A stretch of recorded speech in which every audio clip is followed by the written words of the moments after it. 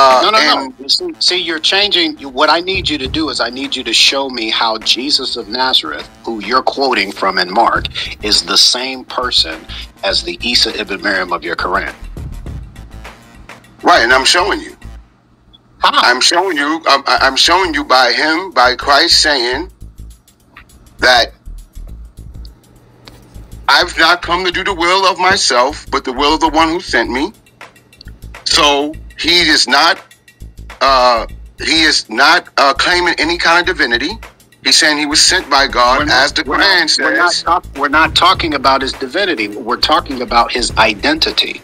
Right, that's what I'm saying. He was born of a virgin, right? Okay, who was the virgin he was born to? Mary. Okay, and she was a descendant of who?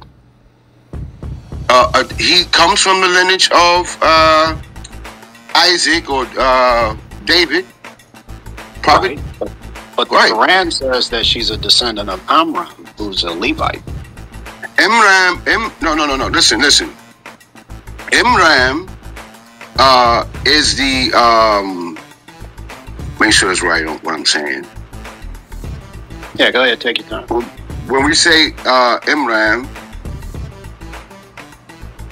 I had just went over that. Imram is the father of Moses and Aaron and Miriam, their sister. All right.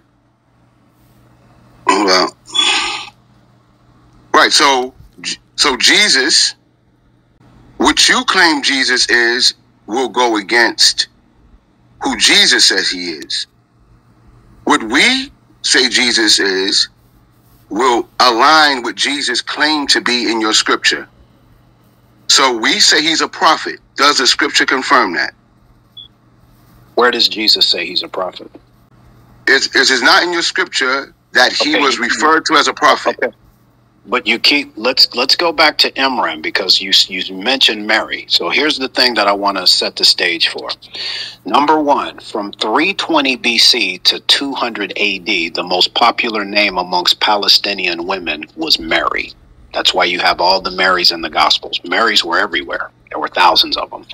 The sixth most popular name amongst Palestinian Jewish men from 320 BC to 200 AD was Jesus, or Yahashua, right? The fifth was John. So there were thousands of Marys running around Palestine with sons named Jesus. Okay, so there was a so now that makes so hang on. When there's the thousands Quran, of Jesus now. When the Quran, how do you know you got the right Jesus? Okay, that's what we're going to talk about.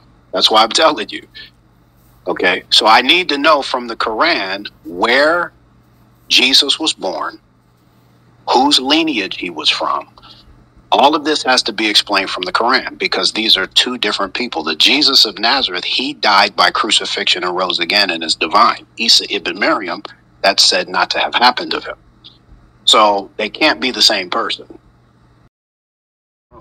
Jesus of Nazareth, who the prophets prophesied about, right, and who the apostles confirmed and walked with for 3.5 years and proclaimed his message, and whom the church follows and worships, and who the historians, both Jewish and Greco-Roman, all wrote about, is the true Jesus, is the true Messiah. This fictional character, Isa ibn Maryam, just, he's nowhere on the radar screen. The other problem is I don't know if you guys already know this, but there's an excellent book by Richard Bauckham called Jesus and the Eyewitnesses. And he gives a breakdown. He also gives a breakdown in his Greco-Roman, what's the name of that book? He gives a breakdown of the most popular names in Palestine from 300 BC to 200 AD. And the most popular name amongst females was Mary. So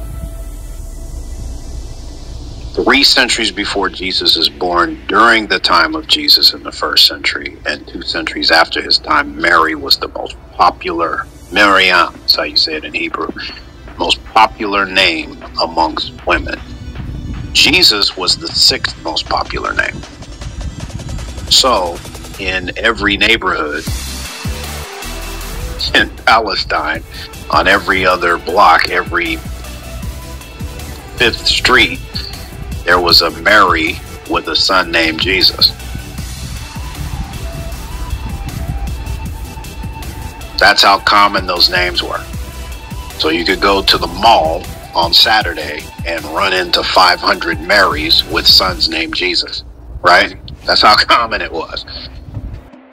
So when the Quran calls Jesus, Isa, Jesus, the son of Mary, it's like, well, which one are you talking about? There were thousands of them. The Quran has nothing to identify Isa as the true Messiah, especially according to that which was predicted by the prophets.